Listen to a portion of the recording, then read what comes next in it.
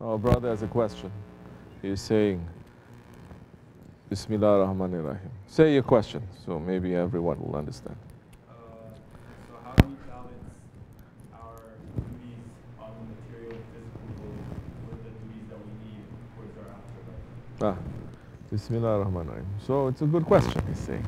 How do we balance the duties and responsibilities of this world, physical world, with the duties and responsibilities of the afterlife? We're asking support, inshallah, from our Shaykh to send us something. We're asking support from the holy ones. We don't have the answers, but we're asking from those ones who have the answers to give us. This is an important fact here. Because especially in this life, in these times, in these modern times, we usually think whatever we do is coming from us. We work so we get money. If you're sick, you take medicine so you get well. There is an imbalance of where faith is and where Allah is and our physical life here on this world. There is a separation of the afterlife and this life. There's a separation of spirituality with this physical world. Or let's not say physical world, the world of the five senses, because the world also has more senses than that. If you say it is only five senses, also, you're not being complete.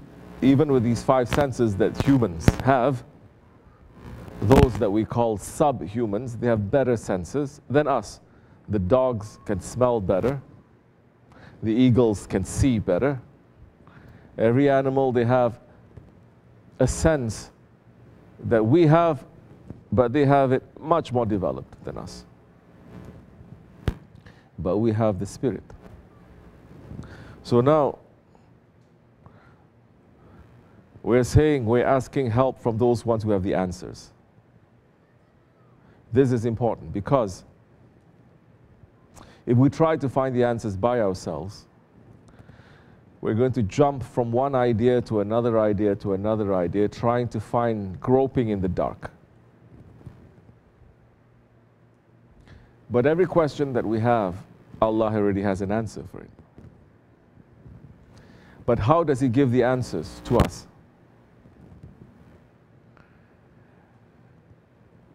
There is a divine protocol to how these answers can be given, how these answers can be obtained. For as long as mankind has been in this world, existing in this world, how did Allah subhanahu wa ta'ala make His will to be known to us? He has sent down prophets. That is how He makes explicitly what His will is. And the prophets, they are not thoughts that come to our head. They are not inspiration that comes to our hearts.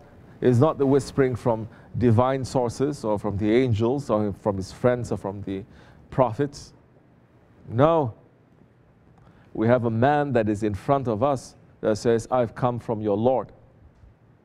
And I'm here to answer any question that you have.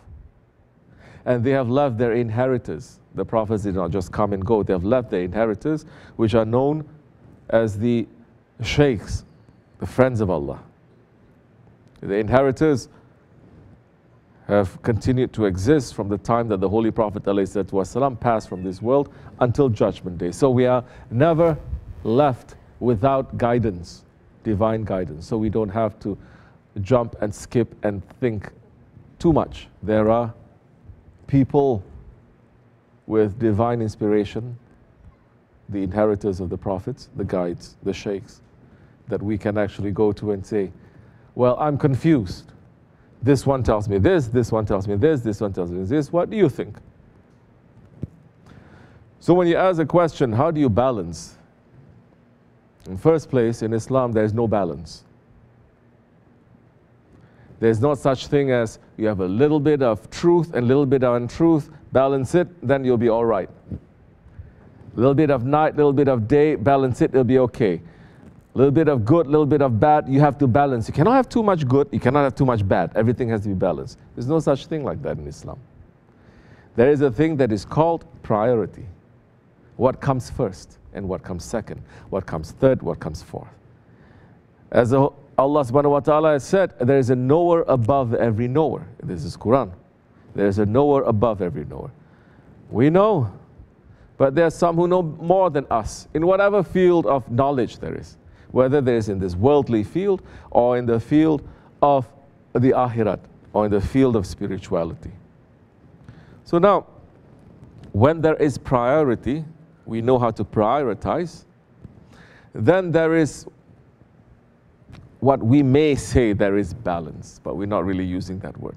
Let's just say everything falls into place. If you start to prioritize things that are supposed to be number 10 and you put it number 1, it's not going to hold. Say your faith or the life of this world is like a building. When you build a building, there are priorities. First thing, what do you have to do? Are you looking at the roof? No. Are you looking at the furniture inside? No. Are you looking at the people who are going to stay inside? No. Are you going to look at the septic? No. First thing, when you're building a building, what do you have to look at? Foundation. The base, the foundation. Once you have the foundation that is correct, everything will fall into place now. You can put the pillars, you can put the roof, you can put the walls. Now you're going to decide all sorts of other things. Then you're going to say, you're going to put whatever that is in the house. Now, if you don't know what is the priority, and you say, no. Base is not the most important. We have to balance. We cannot just put the base. We have to balance the base and the roof at the same time. You cannot. It doesn't make sense. So now, this is something that a lot of Muslims have been talking about, especially in these times. They say, now you have to have a balance of this dunya and this akhirat. I don't know any other word to use. We say balance. It is not a balance. This dunya, how is it in the eyes of Allah? We have to know. And what is akhirat in the eyes of Allah? Don't ask what is the use of this dunya in the eyes of the people who love this dunya. You should not get the definition from the people who love this dunya. You should get the definition from the one who created this dunya. What is it to him? You cannot gain direct access to him. He sends signs, but you cannot read those signs. Everyone can read, but if I give something that they are going to read, if there are 100 people here, maybe 100 people who have 100 different interpretations of what it is. Yeah, the signs of Allah. But so many people, they cannot read. And those who can read, they have their own ideas of what it is. Especially if you don't follow the one that Allah says, this one is my prophet. And this is the ones that He has appointed. So if you want to read those signs, go according to how they are. They are never going to force you. They're going to say, this is how it is. If you're intelligent, you're going to take it. If not, leave it. You are going to understand later. So,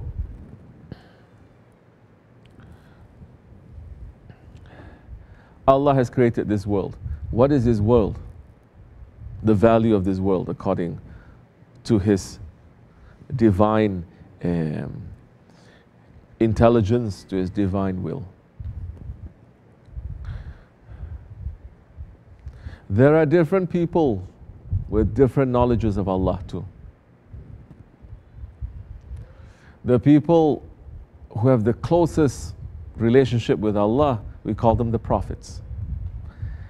Then there are those ones that whom we call the friends of Allah, His inheritors, the saints, the awliya Allah. They are the ones who have closest. Then the salihin, those who are righteous ones, they are close. So not everyone has the same relationship to Allah. But Allah is as close to everyone, as close as their jugular vein. So if you ask someone who does not know his Lord, he's going to give you a different answer. If there's someone who hates his Lord and loves this world, he's going to give you a different answer. If there's someone who loves his dunya and he also loves his Lord, kind of like balance, he's going to give you a different answer. Someone who's close to his Lord is going to give you a different answer. You understand? So the person who asks, usually you have to understand what is it that you're asking and from whom you're taking the knowledge from. If you ask this question to people who don't believe in Allah, they're going to say there's no such thing as an afterlife. Live this world. But you have faith, and we have faith. And we're going to ask this question to those who have more faith than us, because this concerns faith. So those ones who are very close to Allah subhanahu wa ta'ala, Allah then says something to them that He's not saying to other people, because only they can understand. And Allah is saying He does not give value to this world as much value as He gives to a wing of a mosquito. Allah subhanahu wa ta'ala said in the Quran Kareem so many places that this world is nothing but an amusement to you. Yet understand this, knowing that this world, it is low. This world is also called asfala safilin, the lowest of the low. This world is trickery and amusement. This world will detract you from Allah and His Prophet. Yet at the same time, when you look at 1400 years of Islamic history, when Islam was ruling, however Islam was ruling, they did not make this world to become a worse place. They made this world to become a better place. Whenever there is Islamic civilization, it raises the value of people's lives and their relationship to their Lord and their relationship to this world too. Correct? It was not colonization. The way, for example, the Western colonial powers, they go into a country and they take everything and they bring it back to their country, and this country becomes their slaves. I'm whitewashing, I'm making everything very simple. Forever. It's very difficult for them to come out. It's not like that. They could have made it like that, but they didn't. So, even when Allah is saying this world is nothing but amusement to you, but the Muslims have made this life now into this world also a place where you're going to discover each other, you're going to discover Allah, and you make this world into a better place. We are still humans. There's certain things that we do. It's not perfect. Of course it's not. But we don't leave this world into a worse place than when we found it. So now, on the one hand, it says, don't look at this world, but on the other hand, the Muslims are able to now, if you want to use your word, balance this. How did they balance? They put priority. And the priority is what? The foundation. And what is the foundation? It is faith in Allah. Once there is the foundation and the faith is strong, you are not running after this world. You're running after Allah. Whatever that is in front of you, that is for you, you do.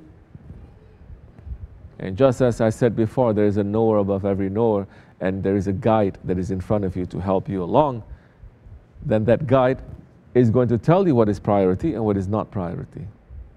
By yourself, you may be confused. Maybe this person, you're sleeping, huh? Okay. Maybe this person, he is, say, a construction worker, architect, he builds, but he says, I want to be a servant of Allah. I just want to sit and I want to pray. Or the person is good or bad or whatever. He says, I want to return to Allah.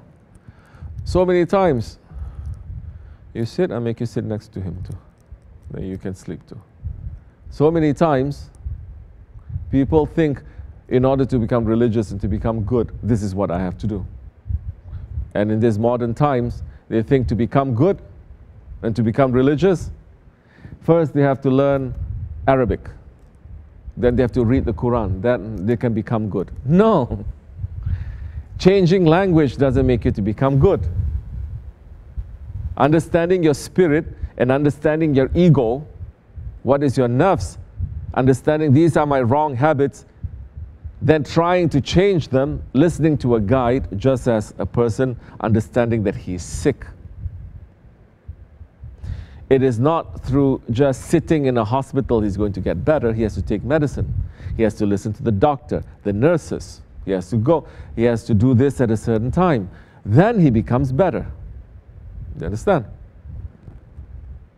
So taking a guide there, then you are going to know, and you're going to understand what is priority and what is not priority. So the person now, he is an architect. Maybe he thinks, I want to give up everything to become good. Maybe for a certain time the guide is going to say, okay, now you understand what this world is, you understand you want to return to your Lord. Sit and understand that first.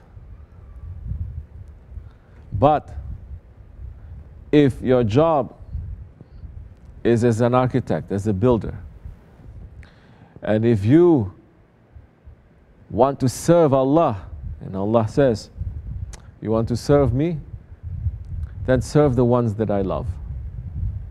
Serve the people. Serve the ummah. Now, this is what you're going to do. You have the basis of faith there. Now you're going to use your experience, and you're going to use the skills that you have. That looks as if it is dunya, just dunya, because it's just architecture, but you're going to use that for ahirat. That time there is going to be a balance. You understand? That time you are running to serve. You're not just worshipping, you're running to serve and to help. That time you are part of the Islamic civilization, where you're running to serve, and that service, it is higher than the worshipping. You're doing something. Worshipping is only for yourself. But if you build a masjid now, it is for you, for everyone, for future generations, maybe forever. And the rewards that you're going to get will be continuous as long as the building stands. Correct? So now to do good public works that is good for everyone, that is going to ensure you that just by doing that, which is a physical thing, but the intention, it is for the sake of Allah, that becomes a worship, and that becomes continuous. So that time, yes, there is sort of a balance, because there is priority. Good base, you can put anything on it. You understand? That's how you're going to do. So, person says, I'm at school, but I hate school. Yeah, I mean, today's education system, what else can we say? Today's knowledge that they teach in school, we all understand that is not real knowledge. But what is your job now? You're in school. Finish school. Learn, study, be the best. But don't put that in your heart. Now, maybe after that, you are going to be able to help. There are some we say, continue. There are some we say, no need. I'm sure Efendi always says so many times, freaks people out sometimes too. He says, no need. Your son should be a shepherd, especially to Pakistani types, because they want all their sons to be doctors. Correct or not? Yeah? Only doctors, not even lawyers so much. Yeah? Sometimes he's just testing people, and it's just, no need. Your son can just stay and become a shepherd. You're saying how they can be. This is my great-grandfather's job, and he hated it. We don't want to go back to that kind of thing. But every prophet was a shepherd. Every prophet was a shepherd. So now, who is teaching us that being a shepherd is negative? Everyone who comes to the Dergah that they want to live for a while, we say, go to the barn a little bit, help. Because now you're following the sunnah of the prophets too. You're smelling what they're smelling. You're learning animals, and that sheep there is the holiest animal. It makes more zikr than everything else. Just to be in association with those sheep, you're going to get spirituality from them. We're not saying be there forever until you die. But just a slight mention like that, people get very prickly. So that's showing now you're worshipping dunya. You have an idol of what this dunya is, and somebody tries to shake it a little bit, and you get very nervous. You understand? So, if you have the foundation properly, you can build things. You don't have the foundation, even when you try to build things, one day it's going to fall. There'll be a lot of problems.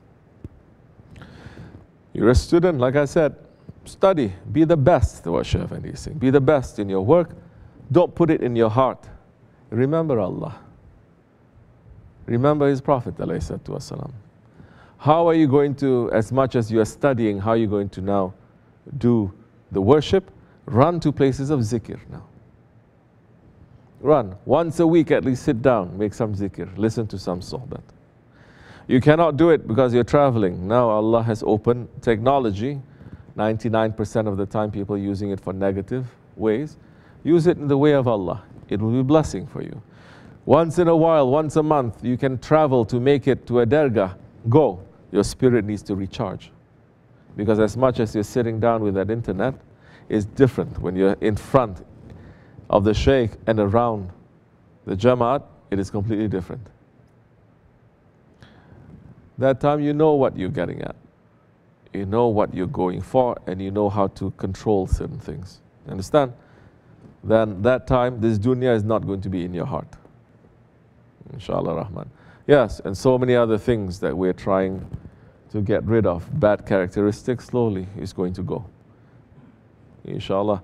May Allah make it easy for us. Al-Fatiha.